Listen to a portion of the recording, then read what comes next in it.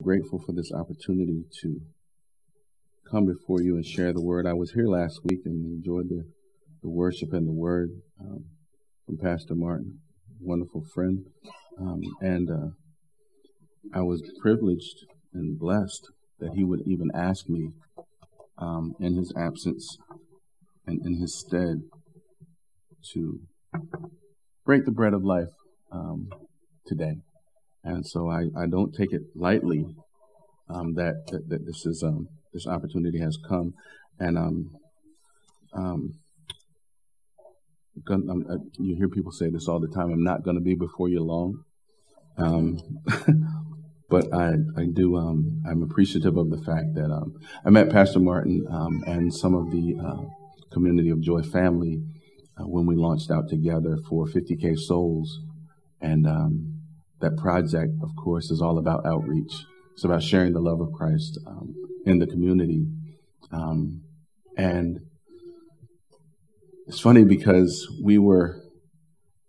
I heard his name mentioned a little while later by a mutual friend named Shauna Kersley when I was developing some community garden projects in the Princess Anne area where I work. I was at McCoy Vista on the UMES campus a little while back, and I decided I wanted to do some community gardening for that community. And one of the first names that Shauna mentioned to me was, "You've got to meet Martin Hutchison. You've got to meet Martin Hutchison." So we had this meeting, okay, and we're sitting here downtown, and we're meeting, and the whole time we're just looking at one another like, "Dude, I know you from somewhere." So he's looking at me like, "I know you from somewhere. I've seen your face somewhere." But of course, this is Salisbury, so you don't think much about it. It's like maybe just a community thing, Right. It could be Walmart. It could be anywhere. But the more we talked, he looked at me, he said, 50K souls. I said, 50K souls. So we realized that, so we realized that this was not our first meeting in this meeting. And, it just created a greater bond and a greater connection because I realized that this man is about community. And then to find out that the name of the church is Community of Joy, because that's what it's about. It's about community. It's not just about what we do in these four walls. It's about preparing in these four walls for the impact that we're supposed to have out there. And I shared earlier that, and I often share this. And again, sometimes people get offended when I ask this question. The question simply is, and I stood before a group some time ago, and I asked the question, if this church were to close its doors, never to have service again, never to come together to worship here again, would the surrounding neighborhood miss you? Would the community miss us? In some cases, when I ask that question, I get this blank stare. In some cases, when I ask that question, you get the sucking of the teeth. And in some cases, I ask that question, it's just kind of like that Selah moment where it's like, wow, I didn't think about it like that. And fortunately, in some places where I ask the question, the answer is absolutely yes, because we do what we're supposed to do in the community. But the point is not to try to bring anybody down or not try to put anybody on levels or not to be critical of church, kingdom, or ministry, but to point out the fact that we have an assignment that is not stay here, but go ye. We have an assignment that calls us out to where they are. And sometimes, unfortunately, we don't do enough of that. So if the doors of the church were to close and the community doesn't miss us, then that means that we've not made enough of an impact on that community. That means that we've done a disservice to the community and to the body of Christ, because that's where they are. And Jesus commanded us to go to where they are. Okay, so I'm grateful to know that there are ministries, there are people who have that mindset, who have that desire, that drive, that burn to go and reach them where they are. Amen. So when Pastor Martin asked me to come in his stead today. It was absolute yes. I was really just like, wow, really, dude, you want me to come? And then he was like, and I'm not going to be there. I was like, wait, hold on, you want me to come, and you're not going to be there? That's like a serious trust thing. I'm like, wow, dude, you really want me to come? Not just with you, but instead of you? Really? Wait. I find it and I count it an honor and a privilege to do so. And hopefully, he'll ask me to come again. So I don't want to mess this up. No, but seriously. But again, I'm honored to be here, and it's good to see everyone. So we're going to go ahead into the word. The scripture was read. And I want to just kind of look at some things in this scripture. But let's go before the Lord. Father, we thank you for this time that we're here together. We thank you for the word that we're about to break. We thank you for the bread of life. We ask, Lord God, that you feed us till we want no more. We ask that you have your way in this place. I humble my heart before you, Lord God. Let your words be my words. Be pleased with all that I do and I say. Open up the minds, hearts, and ears of your people that we might be blessed, Lord God. Fill us, nurture us with your word. In Jesus' name, amen. Okay, so we're in Luke chapter 15, verse 11 is where we start. And this is a familiar story about what we've begun to know as the Prodigal Son. Okay, so I kind of want to touch on a couple of things that I've noticed in the scripture, because it's in those quiet times, in those study times, sometimes that God gives us the opportunity to read it again for the first time, kind of opens up and re-enlightens us on some things that we've kind of sometimes skate over when we read it just kind of like haphazardly. But sometimes in those quiet times, when we actually give God an opportunity to talk to us and we just sit still and listen, he begins to point out some things, and certain things just kind of like jumped out in the scripture. And I just want to share a few things. And there are four particular things that I'm going to talk about in this passage of scripture. One is entitlement. The two is wastefulness. The third thing is realization. And 4 and 5 together are, I'm sorry, maybe I should say 4 is a kind of a two-part thing of repentance and redemption. Okay, so we have entitlement, wastefulness, realization, repentance, and redemption. All right. So I want to first start with the first part. Best place to start is at the beginning, right? So I want to talk about entitlement. When I looked at this relationship between this father and his son, one of the things that I noticed is that this young man only appreciated his relationship with his father based on his father's adequate and abundant provisions. He was living at home, grown man, living at home, still living with his father. We'll talk about that another time, because what we'll think about later on is that he was the youngest of the two. And then there was an elder brother, who was living at home, growner than the grown one, still living at dad's house. Now, traditions, times, it's a whole different thing. So we'll table that for another discussion. But he was living at home. Home symbolized a place of safety, a place of comfort, a place of provision. This is where this young man was living. And the father was providing adequately for his son, as a good father does. However, this young man didn't see the full scope of what his father was doing for him. All he saw was the stuff that daddy gives me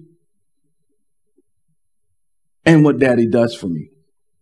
Not realizing the sacrifices that have been made, the wheeling and the dealing, the hustle and the bustle, the blood, sweat, and tears that go into making a house a home, and the things that go into providing the comforts for our family. And if we have any parents here, we have anyone here who works and you do it all for your family, you know exactly what I'm talking about. There's that effort, that drive, the thing that keeps us moving and motivated is the fact that If I don't do this, then my children won't have. If I don't do this, then my family won't have. So these are the things that keep us moving as parents, right? So again, unfortunately, this young man at this point in the relationship didn't appreciate that.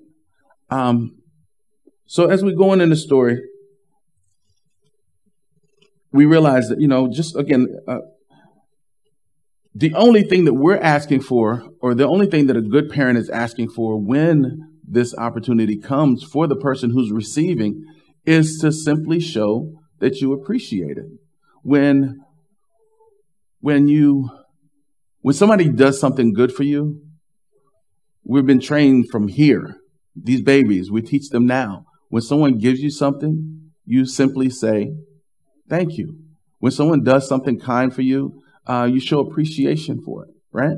But again, unfortunately, when you have an entitlement mindset, as this young man did, he didn't truly appreciate the whole scope of who his father was, or what his father was really, what a good father really is, and what a good father really does. At this point, all this young man saw was, Daddy gives me stuff. He only saw his father's hand, but he never took time to know his father's heart. Entitlement. He had a sense of, it belongs to me whether I've earned it or not. And we're living in a time now where we see it more and more. People they're motivated and driven by what they can get. And people want reward without work. We see it as time goes on. People want instant gratification, reward without labor, a lot for a little, and trophies for everyone.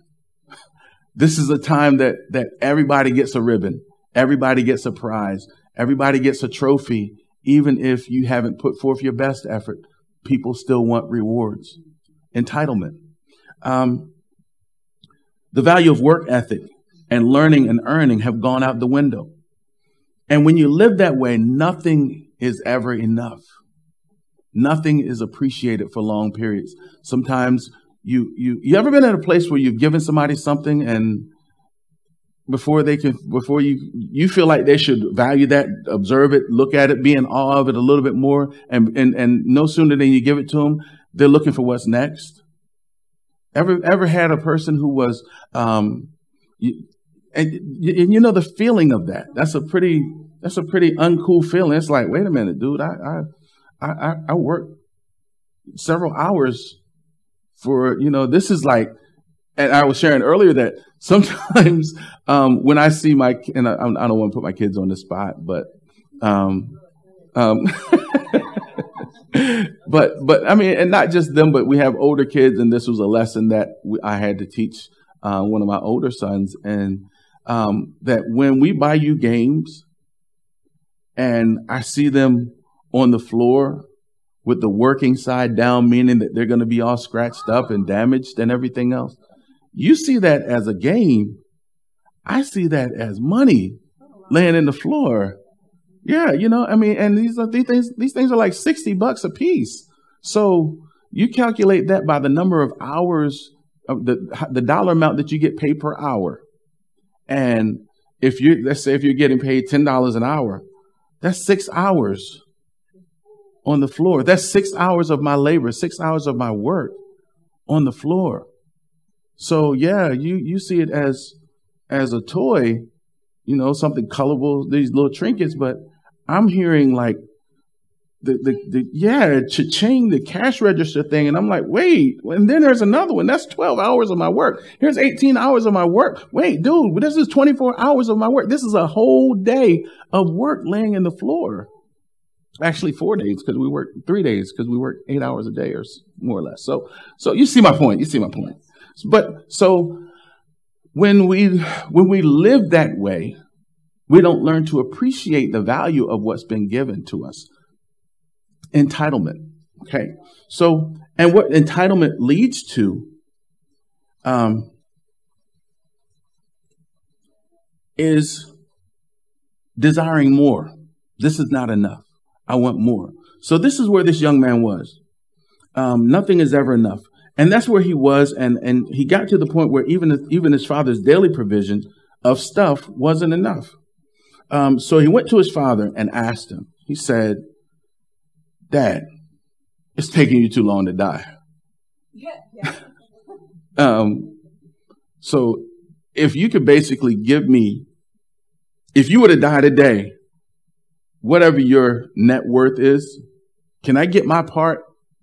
Entitlement tells you that you deserve something that you haven't even worked for or earned. Entitlement tells you that I don't even have to wait for this.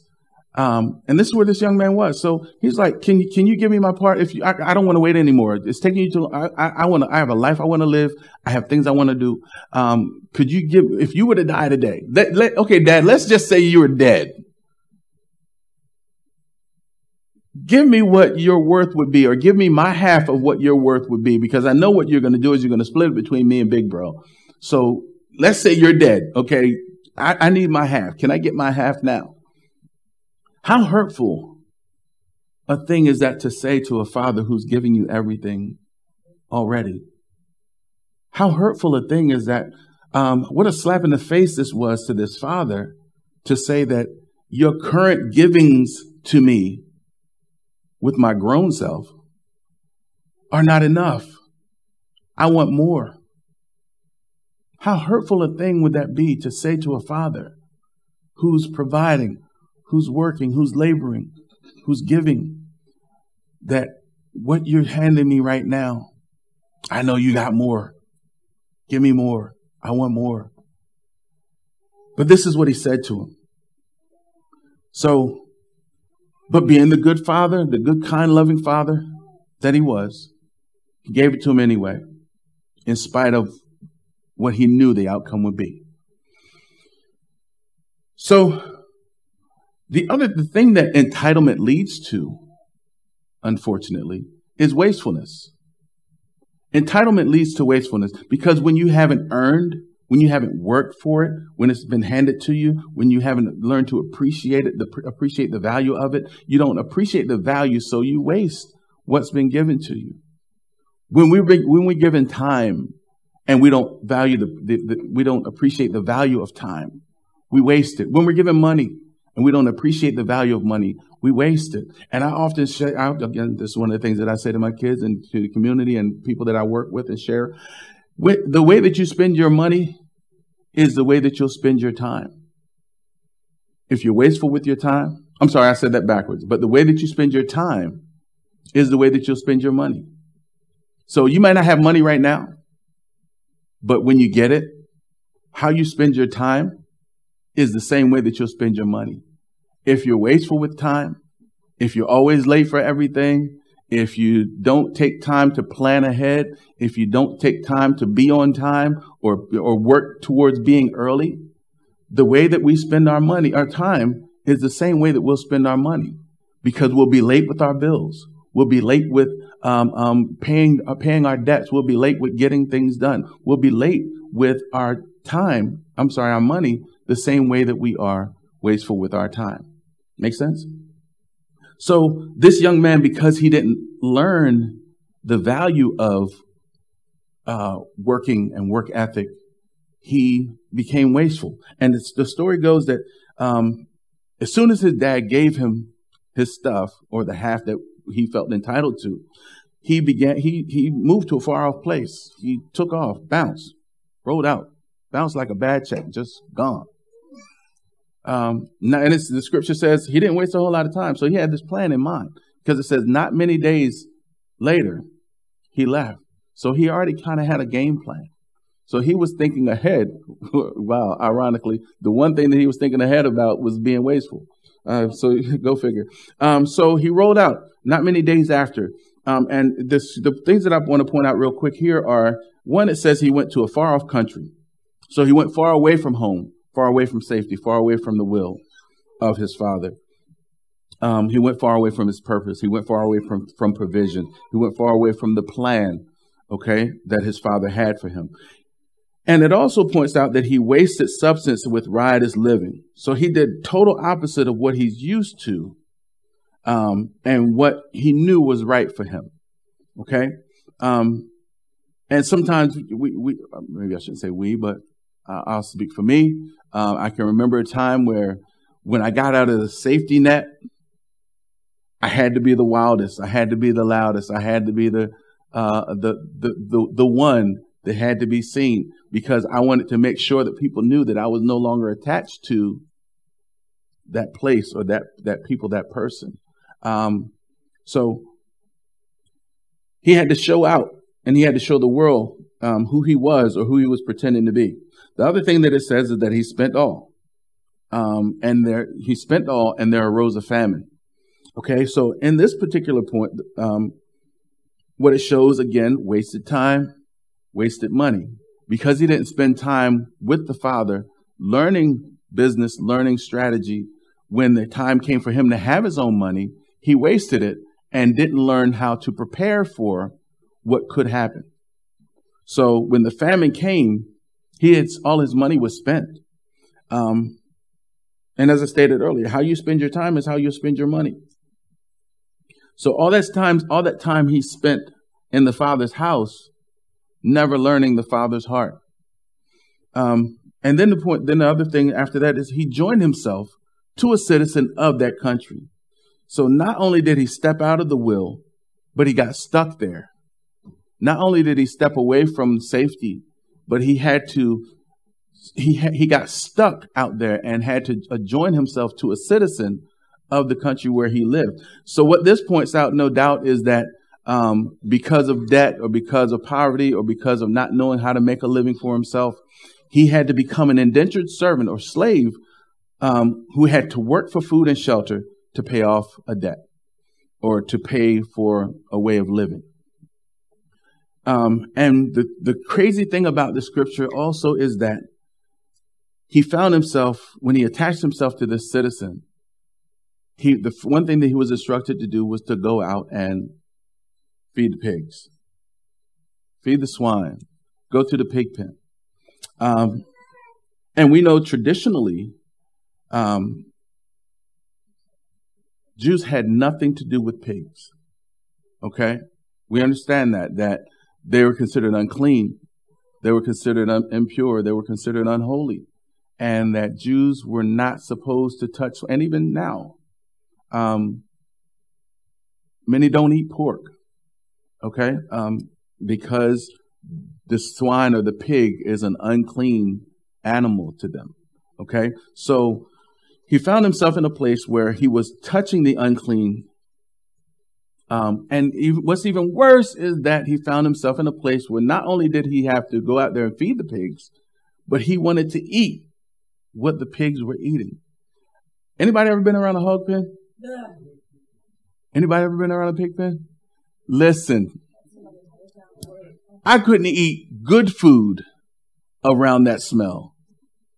But you're going to tell me that not only was he desired to eat what they were eating. Another thing that you need to understand about pigs, they're a filthy animal, and they eat and they excrete in the same place. Yeah. So he desired to eat. So basically what I noticed in this is that outside of the will of God, never say what you won't do. Because the reality is, if we're outside of the will, we'll do the very things that we never thought we'd do. We'll find ourselves in a place where we'll be doing the unthinkable, touching the untouchable, indulging in the undesirable outside of the will of God. But thanks be to God that verse 17 shows us that he came to a place of realization. He came to a place of remembrance. He sat in there in this pig pen and he came to himself, as the scripture says. The NIV says, when he came to his senses. I visualize this young man sitting there with his clothes all tattered, unmanicured fingers, barely wearing any clothes, no shoes, desiring to eat pig slop. And he thought to himself, how did I get in this place? My father has servants who live better than this. I may not be able to get back in my daddy's good graces, but I know I don't have to live like this. I can go and be a servant of my father and live better than this. So he came to a realization. He came to a place of remembrance. He remembered all the things that his father had been trying to teach him. He remembered all the things that his father had been trying to show him. He remembered all the blessings and all those things that sometimes it takes us to find ourselves in a dark place before we begin to take value in those things that we used to overlook. Sometimes it takes us to be in a place of loneliness to take value in the friends that tried to be friends with no ulterior motive. Sometimes it takes us to be in a place of lack and of debt, of brokenness, to find ourselves appreciating the value of money and of time. Sometimes we find ourselves in it's in those worst places that we find ourselves appreciating the things that we once didn't. Am I making sense? So this young man found himself there, and he found himself in a place where he had to make a choice. He had to make a conscious decision at this moment. Do I stay here, or do I swallow my pride? Do I stay here, or do I make things right with my father? Do I stay here, or do I get up from here and go forward? And he made the choice when he came to his senses. He made the choice to arise and go back to his father. He had one of those aha moments. He had one of those snap out of it moments. He realized that he was in a far off place from where he belonged, and he remembered who he was, and he remembered whose he was. So he arose from the pig pen and ran back to his father. And the most beautiful part about this whole scripture is that his father was waiting to receive him. His father never gave up on him. His father never lost hope in the fact that my son one day will come to his senses and return. This is a very, very familiar passage of scripture, and it shares a story of poor choices, wild living, forgiveness, and redemption. It shares a story of grace. And in my years of looking at this story, I kind of paid attention to all the characters, but mostly the young man and the father. Now, from a natural sense, and as a father, you look at this story and you say, if this kid had appreciated, if he had appreciated his father, his life wouldn't have been so bad. But then the realization hits me that in this story, I'm not the good father. I'm the entitled son. I look at my life and I look at how I've been guilty of that sense of entitlement. I've been guilty of that wanting the father for his stuff and not really understanding how to build and develop, or desiring to build and develop a relationship with him. In my walk with Christ, I've had those moments where I only wanted and needed God for his abundance of stuff, his blessings, whether it be financial, the job, the car, the house, his healing when I'm sick, his rescue when I get myself in stuff. God, if you get me out of this, God, if you do this for me one last time, I promise, if you let me get through this, I won't do it again. Anybody ever been? Okay. Maybe it's just me. But you find yourself in that place and you begin to realize that is a sense of entitlement. That's a sense of wanting his hand, but not his heart. And just like a good father, even in those times, he still provided for me. He still took care of me. He still winked at my ignorance. He still had hope and a belief and a knowing in his knower that I was going to get it together. I was going to get it right. He didn't give up on me.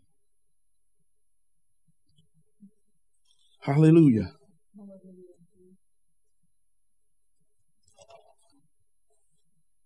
So, because I didn't learn his heart, I was wasteful of my time, my blessings, and I wasn't appreciative of it. I was wasteful of my focus and the plan that he had for me. But thanks be to God, he allowed me an opportunity to come to my senses. I remembered who I was and whose I was. And in spite of the mess I was in, he still loved me. In spite of the choices I made, he still chose me. In spite of the length of time that it took to get back to him, he waited. And he stood there with outstretched arms to welcome me and receive us all and call us his own. Because he's a good father.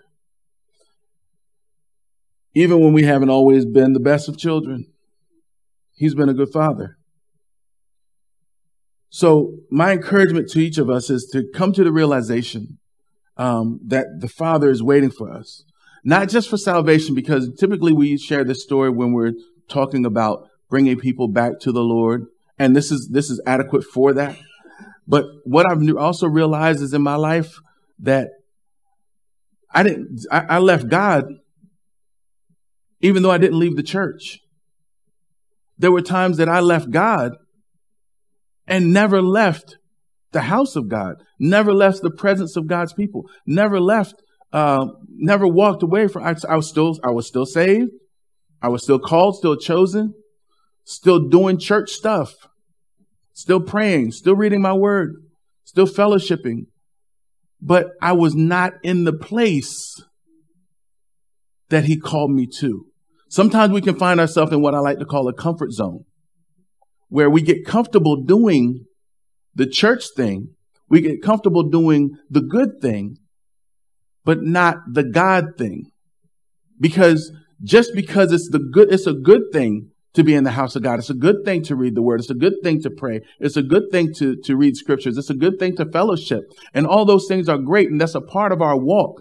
But when God has called you to a higher vocation, when God has called you to what he wants you personally to do, the plan that he has specifically for your life, that passion, that burning, that drive to go and do outreach, that passion, that burning, that drive to do whatever area of ministry it is, not necessarily have to be behind the podium, doesn't have to be a preaching, but there's something that God has called us to, and none of us have time to sit on our hands because we're all called to work. As I said earlier, not everybody's going to preach, but everybody is called to be a witness. Everybody is called to the Go Ye ministry, right? So sometimes we can do the good thing and it not be fully God's will because we're not doing everything that he's called us to. So even in that, we've strayed away. Even in that, we find ourselves comfortable doing something over here, knowing that God has called us to do a work over here. And that's still walking away. So we can be saved and still have a prodigal son heart. We can be saved and active in ministry and still have a prodigal son heart, demeanor, attitude, because we don't want to do the more that God has called us to. Am I making sense? Basically, yeah. So, disobedience is disobedience, whether it be not accepting Christ as Lord and Savior or not accepting the work that he's called us to. All right. So it's time to realize, it's time to arise, it's time to get out the pig pen and get aligned to the Father's plan for us. Remembering who you are, remembering who you're connected to, remembering whose you are. We're a royal priesthood. We're king's kids, y'all. We are chosen vessels, and he has a plan, a desire, a design, and an assignment for each of our lives. And, we have a work to do. And it's time now more than ever before to get aligned to the assignment and get moving forward. Amen.